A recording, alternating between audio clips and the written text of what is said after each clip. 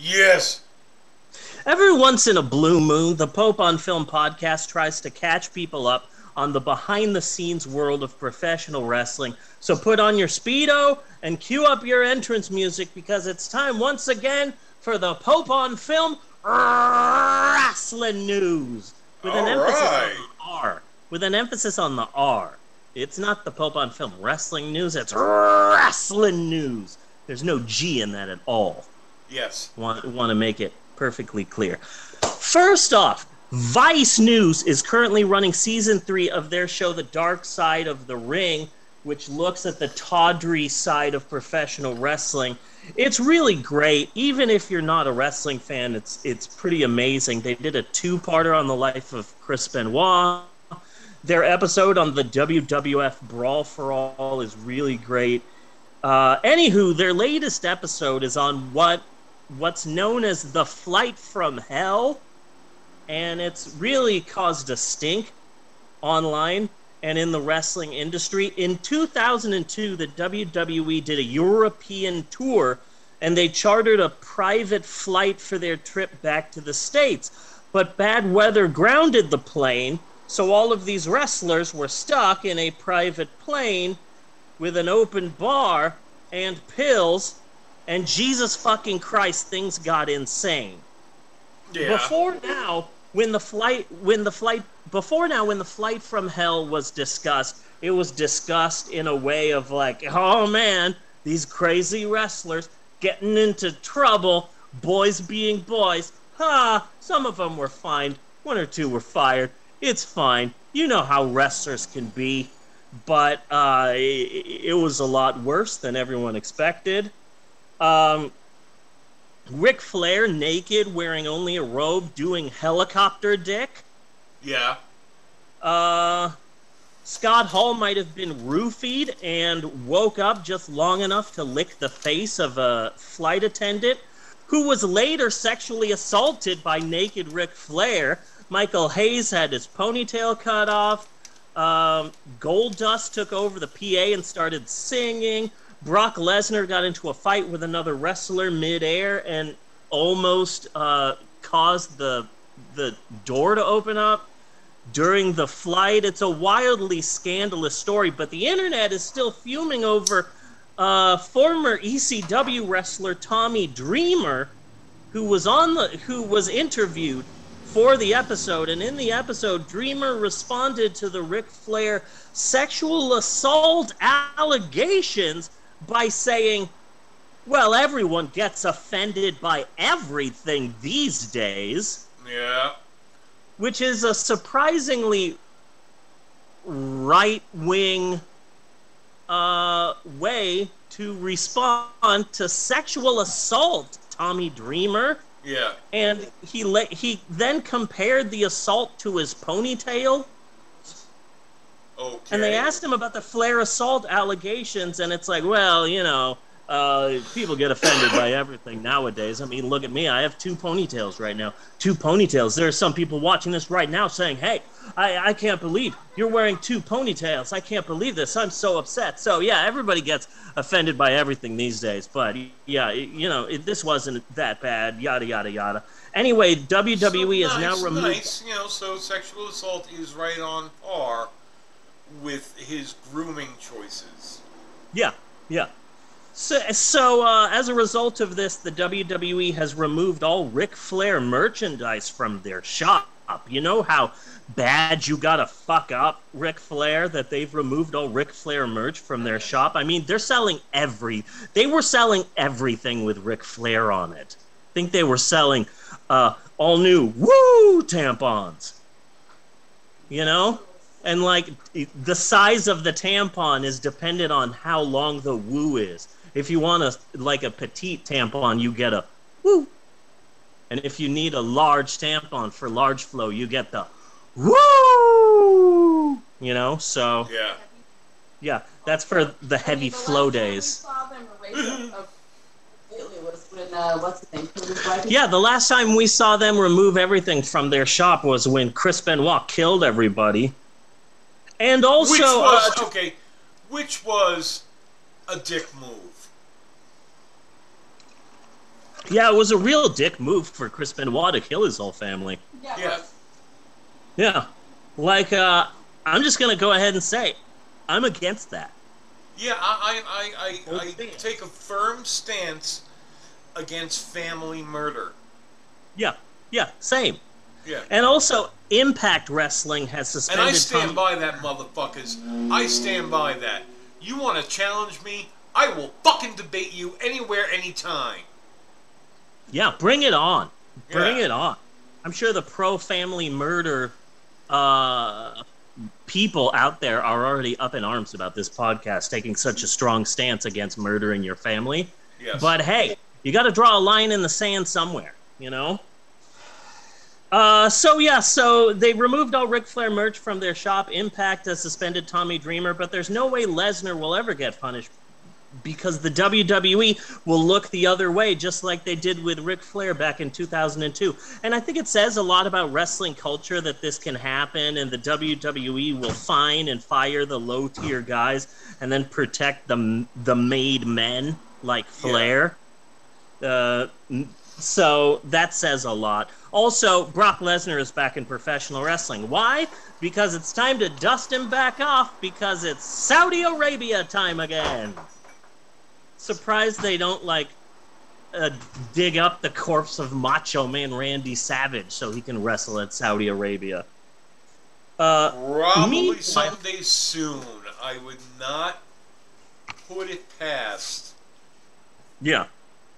Meanwhile, the WWE made an announcement that is without a doubt the most WWE thing that you'll ever hear. The WWE said recently in an interview that they will be looking for new wrestling talent. From now on, they will be looking for new wrestling talent, not in the indie wrestling circuit, but from, quote, outside sources. So outside. So to reiterate, the WWE will no longer be hiring wrestlers to be wrestlers. And that's the most that is so WWE of the WWE that it makes me sick. And it's a good indication of where the WWE is right now as a company. But hey, it's not all bad. I've got some good news. Here's a quote from former presidential candidate turned member of the Biden administration, Andrew Yang. He tweeted this on September 16th, and I got giddy with glee. He tweeted, "I just had a call with the Department of Labor. If you are a current or former WWE performer who feels that you were misclassified as an independent contractor, please contact this one account. And let's get you what Vince McMahon owes you. It's been a long time coming, but this storyline is real." And I just love the fact that there's someone in the Biden administration who might successfully try and take down the WWE. Because it's about time, you know? Yes. Like, I hated Andrew Yang until now. Now, big Andrew Yang fan. Also, the WWE has made a small bit of news this week because on NXT, which has been completely rebranded, by the way, and the reason why it's been rebranded is because NXT was originally an indie show that was only available on the WWE app, the streaming, WWE streaming site, whatever. But then AEW, their big competition, said, "Hey, we've got a show on TNT, and it's AEW Dynamite, and we're going to be on Wednesdays." And the WWE said, "Well, you know, we're number one, and we don't really see AEW as competition. We don't really have competition, and so there's no competition." Also, NXT is now going to be on the USA Network every Wednesday at exactly the same time as AEW Dynamite. But again, AEW is in competition. But AEW completely wiped the floor with NXT So the WWE moved NXT from Wednesdays to Mondays, and also said, we're firing a bunch of people and we're completely redoing it. And it definitely has nothing to do with the fact that the NXT is being punished because they lost to AEW in the ratings, because, again, this isn't a competition. We're just completely firing a bunch of people and rebranding the entire thing, but it's not a competition. It's not a competition. So a lot of people are getting new names and new characters, new gimmicks in NXT. And a wrestler named Joe Gacy he's gotten a new character, and his character is basically, he's a bad guy, but also he's woke now. Oh, yeah. I heard about this guy. Yeah, I just read a blurb, so I have no idea what it's about. He was just a typical wrestler, bad guy wrestler in his, tights and his, Speedo, all badass, and then suddenly, last NXT, he shows up in, a buttoned-up shirt and, khakis, and he's talking about being inclusive, and he understands now that, it's about unity, and we need to treat everyone with respect, and he's woke now, and he's going to try and treat everyone as equals, and he's a bad guy. Fun fact, last year, the WWE introduced a new faction called Retribution. This was a faction that premiered in the WWE during the protests against police violence. Okay. Retribution was a faction of young people, all in black, who would just show up to Raw and SmackDown and start destroying everything because they wanted to destroy the status quo. They weren't Antifa, they were Retribution. Yes. And the year before that, in 2019, Daniel Bryan, the WWE champion, got rebranded as an evil environmentalist. He replaced the leather WWE championship belt and replaced it with a wooden fake leather environmentally friendly belt. Okay. And I don't remember where I was going with this, but hey, here's a fact that might shock you. Vince McMahon's wife worked for the Trump administration. Yeah, right? You would never know that. You would never know that. Yeah. Yeah, so the WWE is pissing me off. Here's another reason to hate the WWE. They have recently announced that they're teaming up with Blumhouse, the film studio, to produce an expensive, glossy, Hollywood-type series, a bio about the life of America's greatest businessman, Vincent Kennedy McMahon. Oh, my God. And this really makes me sick, because this is going to be biased as fuck, And it's like, Vince McMahon, the greatest businessman who ever lived. And then what happened? The evil government tried to take him down with a frivolous lawsuit. Steroids? No one in wrestling has ever took them. You know what this is? This is probably just the government and the left trying to take the WWF down. But don't worry. Vince McMahon is too brave and amazing to let that stop him. It's going to be a fucking hatchet job, and it's going to be horrible. But it's not all bad news, because All Elite Wrestling, AEW, the competition, they have signed some really big names recently, including former WWE champions Daniel Bryan and CM Punk. The Big Show is there now. Sting is wrestling, and a bunch of other people. One of my favorite wrestlers, he used to be The Fiend in the WWE. He might be premiering as early as this week, but they're now filling 20,000-seat arenas, and they're beating the WWE, Raw and SmackDown, in the key 18 to 49 demographic right now. So the WWE is trash, but at least there's a better, viable, fresh alternative out there. And I think it's actually AEW is lighting a fire under WWE's ass, and it's making the WWE better. And the WWE is starting to try and do a bit more gimmicks.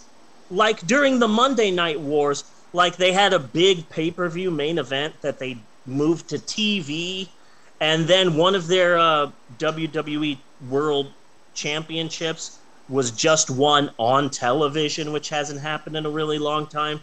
So the people who watch Raw are saying, "Oh wow, Raw is getting a lot better," and yeah, but AEW is in competition, is what the WWE will say to you over and over again. Anyway, I'm really excited about the wrestling industry right now because it looks like the old way of doing things is starting to change, and I'm excited about that. You know? Yeah, yeah. But I have a kind of a question here, though. Yes. Like, why AEW and not Lucha Underground or TNA? You know what I mean? What puts the shine on the apple for AEW that these other two promotions do not have, that has AEW now consistently beating WWE? I would say... I take drugs during the show. Keep that in mind. I would say major network backing. Yeah. You know, like TNA Wrestling. Catch it every week on, like, Spike. Or America First United UHF Channel 84, you know? Or whatever the fuck. And then Lucha Underground was fucking amazing and fucking incredible, but it was on the El Rey network, you know? Yeah. But this is on TNT. And that is huge. And now one of their shows, AEW Dynamite, will be moving to Superstation TBS, but their second show, AEW Rampage, will still be on TBS, on TNT. So they'll have one show on TNT and one show on TBS, and those are two big ass networks, you know? Yeah. And they've got really big backing and advertisement on major things like, so many NBA games are on TNT that during a major NBA game, it's like, hey, be sure and check out AEW Dynamite this Wednesday. And so they've got a lot of really big backing. Their last show of AEW Dynamite, they sold out an arena. And it was like the most professional I've ever seen AEW before. It looked like a good episode of Raw or WCW Monday Nitro back in the day. It just looked good and fresh and new and exciting, and I don't know. Plus, they've just got some really good characters that I really like. Matt Hardy is there, and he's got like 6 different personas now. Yeah. And that's good. And of course, my favorite wrestler, Orange Cassidy. He's amazing. It looks like they were going to sign Ric Flair to AEW, but I don't think that's happening now. Yeah. But anyway, that's it for the Pope on Film wrestling news. It was difficult to write this because there's so much news. Yes. But I think I did a pretty good job. So be sure and join us next time for more Pope on Film wrestling news. With an emphasis on the R, which is a very important part of the title. And cut on that.